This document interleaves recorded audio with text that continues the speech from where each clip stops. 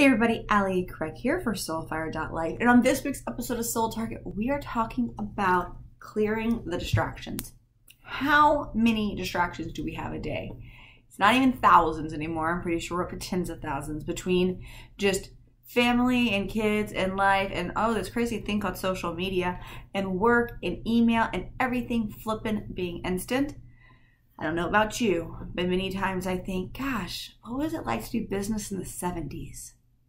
Seems like it would have been calmer because everyone didn't want everything instant. You had time to create space between projects. You had time to just breathe. You didn't have to see an email and then get the panic attack of, oh my gosh, what now, right? Well, as much as those technologies are benefiting us on many levels, they're also creating many distractions to us. I mean, how often do you hear your phone buzz and you stop whatever you're doing and you go look at it? I mean, even my cats know that.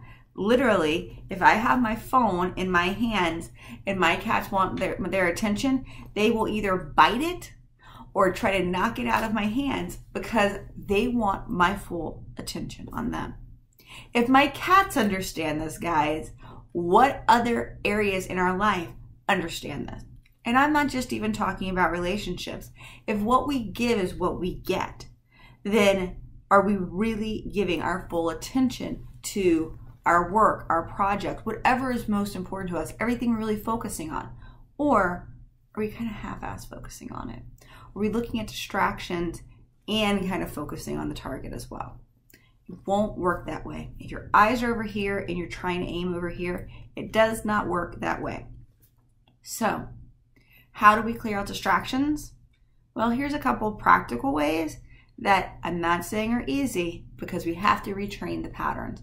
Right now, at this point, we have trained ourselves to feel uncomfortable without the distractions. The distractions are actually very comforting to us because they become habitual. They make us not to focus on the things we don't want to focus on.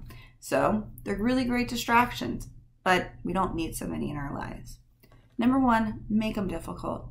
Make it difficult for you to get to your social media accounts. Make it difficult so that you don't just accidentally jump on Facebook.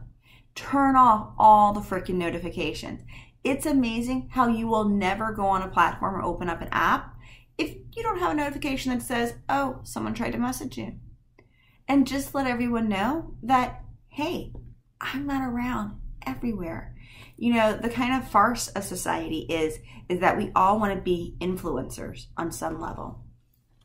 But the truth is that you can't be an influencer if you're everywhere. Because if you're everywhere, then you're just an everybody. So, minimize the distractions to help you increase your ability to truly focus on your work. And I'm going to bet with pretty darn certainty that if you begin to minimize your distractions, your work isn't just going to get better. Your targets that you're going after, your soul targets, aren't just going to occur quicker.